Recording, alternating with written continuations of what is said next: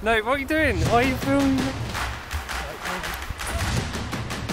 We are trying to make the most out of the British winter. So for the last week, we have been living on nothing but pine nuts and twigs. Not really. On the winter solstice this year, I became an uncle, and I'm yet to see my niece. This week, we're going to be travelling from the UK's northernmost city all the way down to London, where my niece is waiting for me to visit. And we're not going to do it without a funky little method of transport to get there. We're talking road trips.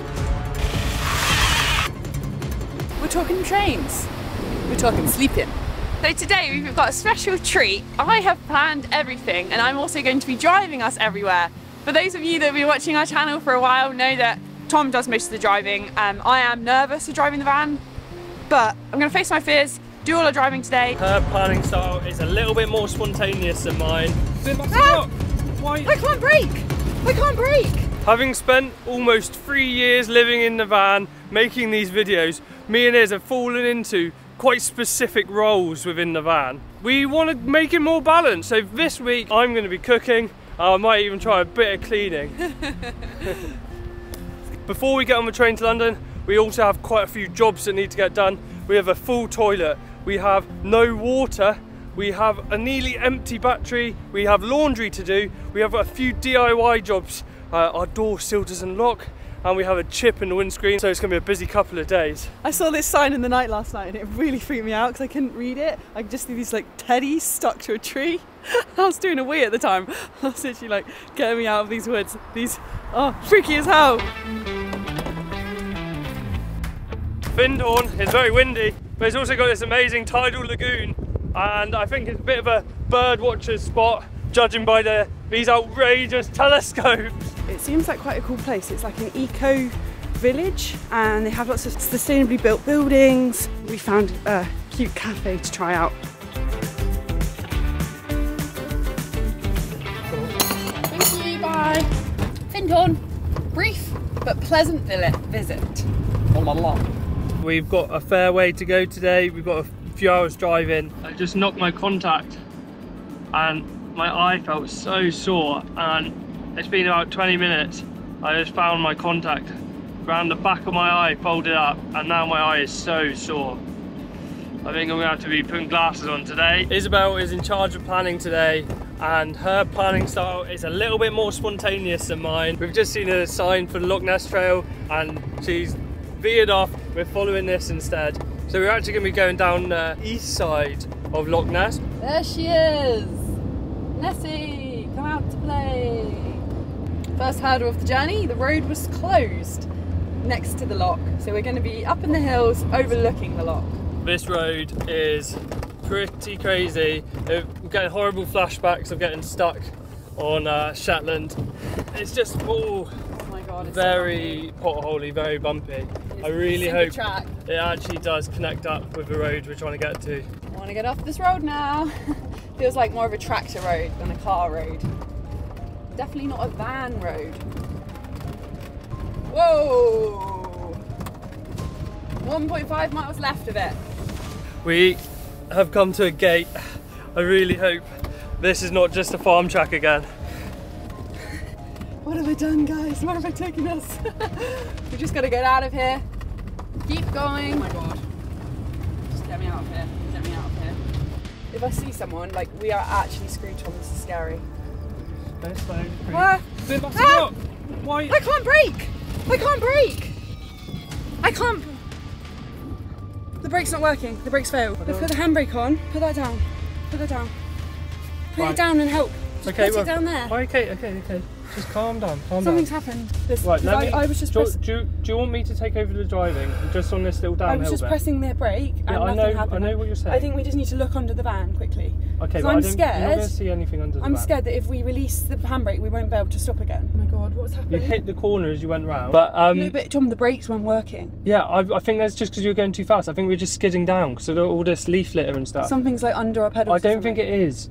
I think what it is anti-lock braking, because there's all these leaves and stuff. We're going downhill, we're a heavy vehicle, we're going quite fast. So I think it was and it was like skidding. Yeah, something. Should I just release the handbrake? Yeah, just slowly. Let's go nice and slow. This is very windy. I hate it. Oh my god. Right, just stop. We're gonna make that. I'm gonna. Do you want me to take over? I actually don't think we'll make that. We will. How? So just come out this way a little bit. Yeah. And then what we're gonna do is just turn around and go really slow. Right, do you want me to try? I'm just scared if I try, I'll fail. Okay, well... But I kind of want to do it because... Okay, well, come on then, let's try it. Right, keep going, keep going, keep going. Now lock, turn. Back wheel's gonna be close. Keep lock on, no, you're fine, you're fine.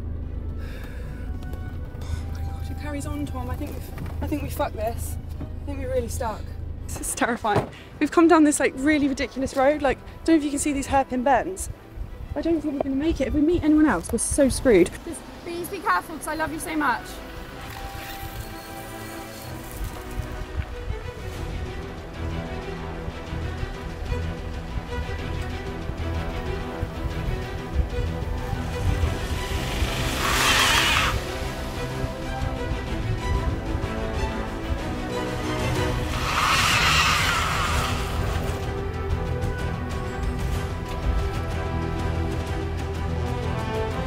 Tom? Tom? I'm terrified. Yeah, that's good. That's good. Guys, I'm not joking. I thought I was going to get a shot of us like coming off the hill. This is so stupid. I hate this way so much. I can't believe it. I'm like, I just feel so like I'm in a world of a dream or something because I got us into this and I feel really annoyed because it's like the one day I drive. We get out of this, like, okay. I'm not just being dramatic, but like, I just feel like I can just look down and there's hairpin after hairpin and there's huge drops at the side. It's absolutely terrifying. But I can see the lock, so I think we're quite close. But honestly, if we get out okay after this, like, we just need to get on the main road and drive to the campsite, and I'm never going down any sort of off the beaten track routes. I don't understand even how we got to this. The next hairpin. Tom is an absolute legend.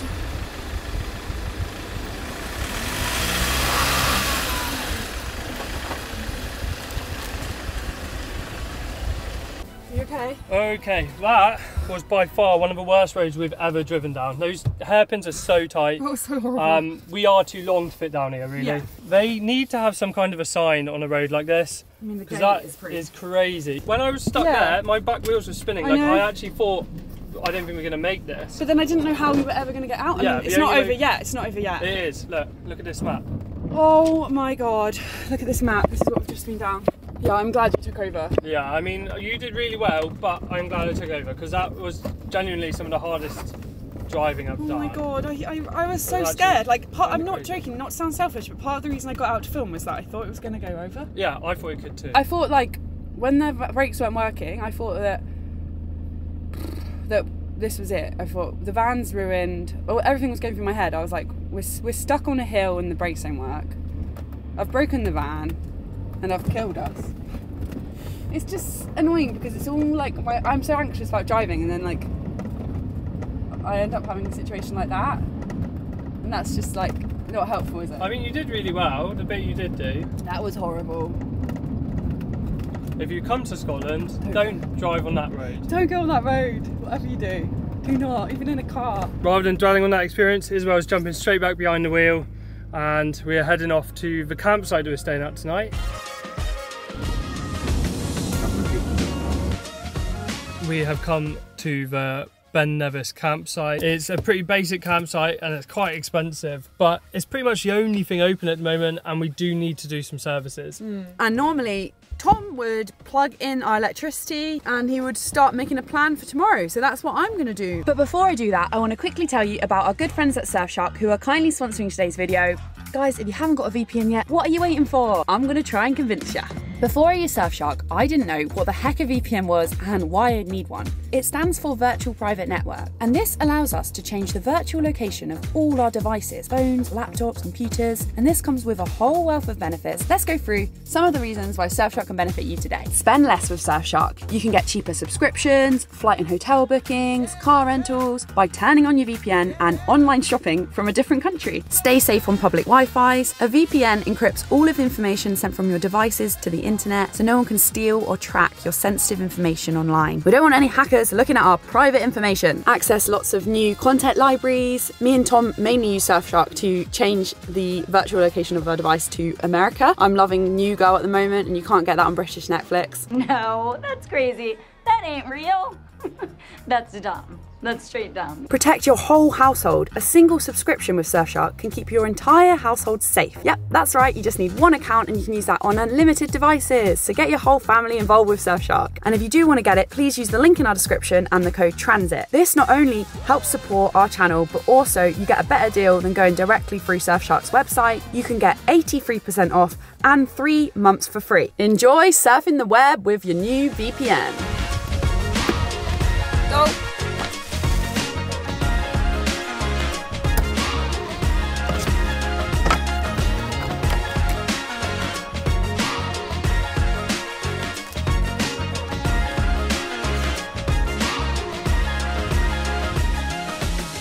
Believe it or not, we've stayed at many campsites in our time living in this van, but like we said before, we get stuck into our roles. I've only ever really plugged in our electricity once.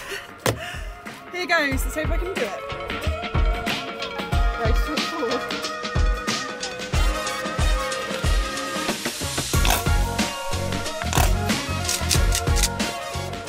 Oh, wow, thank you, this looks incredible. Right. So nice.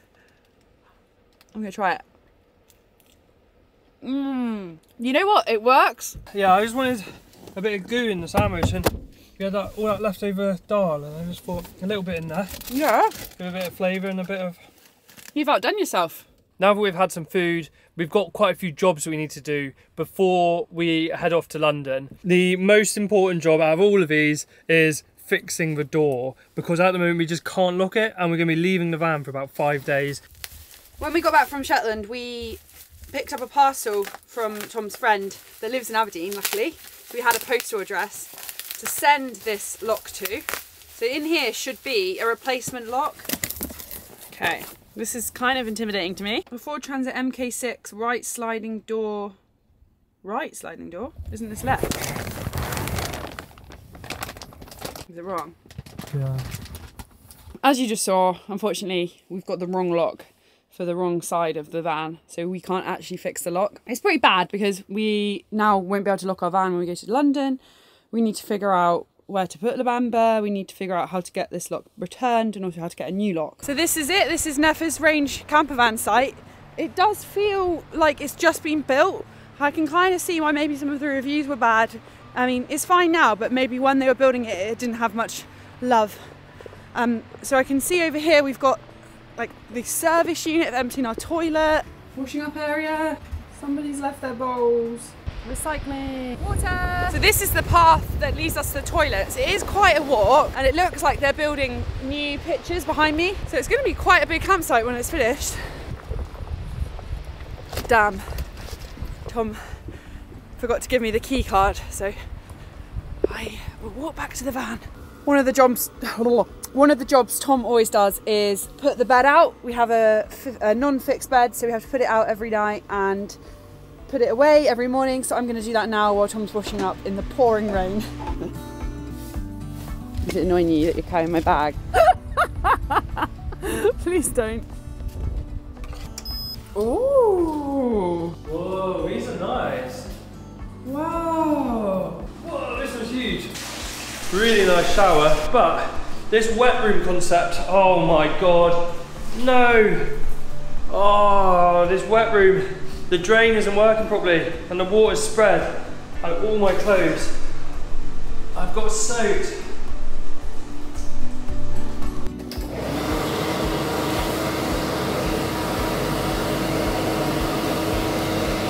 That was so good. It wasn't. It didn't have a button, so you could just press. You could have the shower on for as long as you wanted. Look who's in the kitchen! Chicken leek pie with new potatoes. That's the plan. When you say chicken, you mean chicken. Chicken. The vegan chicken we were using is really expensive. It's £3 for a pack. So I've decided to buy some shiitake mushrooms, and I thought I would act in the same way, really.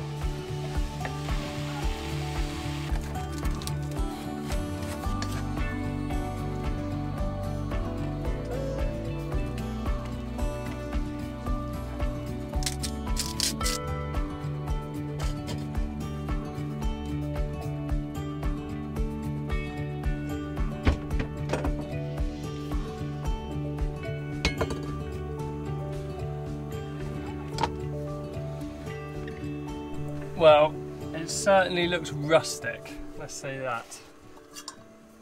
It's been 35 minutes. Woo! It doesn't look that puffy, but I think that's because I re-rolled it. That pie could not have been more perfect. We have completely demolished the lot. I'm having thirds.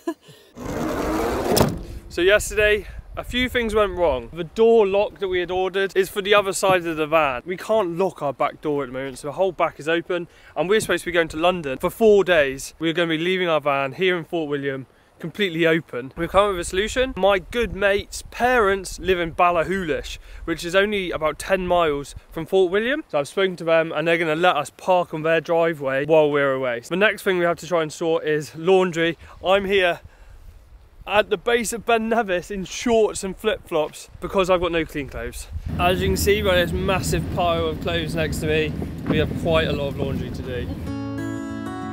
We have a laundrette, but we had to get some cash out. It's gone to cash, and I asked her to get me a treat from the co-op. I got you 2 treats. Oh yeah. Sausage jars and something underneath. Woo! Okay, so this last one needs to be a 90, a 1000, or a 6. We got a bloody 2. That's what we wanted. Nothing. I want £1.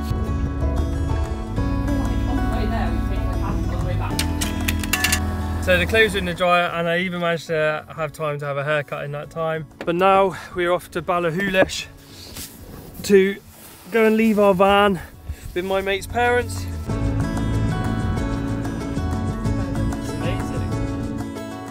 We've arrived at Tom's friend's parents' house where we're going to be leaving Bamba while we're in London, and I'm really pleased. It feels super safe, Yeah, right on their really drive. Rural, really quiet, really away from the main road. Yay! We've just been dropped off at the station by Alex's parents. It's 7:20 and we've just been told we're allowed to board the sleeper train. So on we get. It's very fancy. You get checked in by a nice host before you get on. Someone checks your ticket. This is it. We're right here. Ooh, this is us. This is so cute. Oh, it's a proper little room. It's so sweet. God, you wouldn't be able to come here if you were a bit like big. It's really nice. It's actually so cool being able to have a bed on a train. This is what you get if you come onto the Caledonian Sleeper train and you get a classic room. Let me take my bag off, I can't fit. We've got bunk beds. Oh, we get a little water. A couple little waters. Light switch. Woo, that's bright. Oh my goodness. Heating. So I'm going to turn mine up to hot. Yeah, baby. Key card. Little sink. We got a little Caledonian sleep packet with earplugs, eye mask and soap. Yay! This is so cozy. I'm really excited. Let the night begin. Who's sleeping? Guys, I've just seen we got a breakfast menu with complimentary coffee. It gets delivered to your room.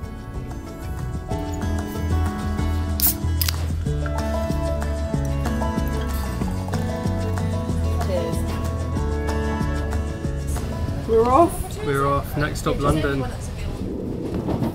We're back in our room and it is quite cosy.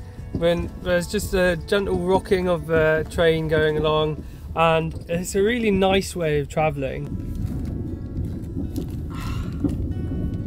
Comfy. I'm going to try and get some sleep now, and it's kind of strange that we're going to be waking up in London. Hopefully with a little knock on our door with some breakfast room service. This is luxury. Night, Tom. Good morning, everyone. Oh, I was in a really deep sleep. I just woke up, I had my earplugs in, and somebody knocked at the door to deliver us our breakfast. Gotta make my own coffee here in bed. Vegan sausage sandwich with Branson pickle.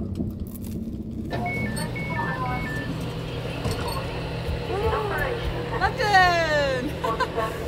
Wow, me and Tom are the last people off the train, as you can imagine. Now we've got to make our way to my sister's house.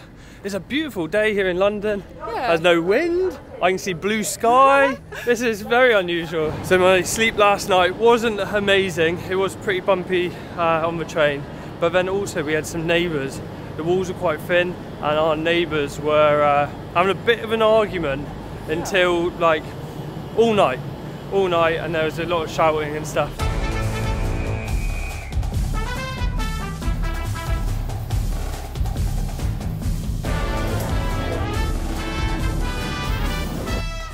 We've made it to my little niece. This is Essie, perfect little human. Bless her. She's 7 weeks old. I'm very sleepy at the moment. We've been off to the Natural History Museum today.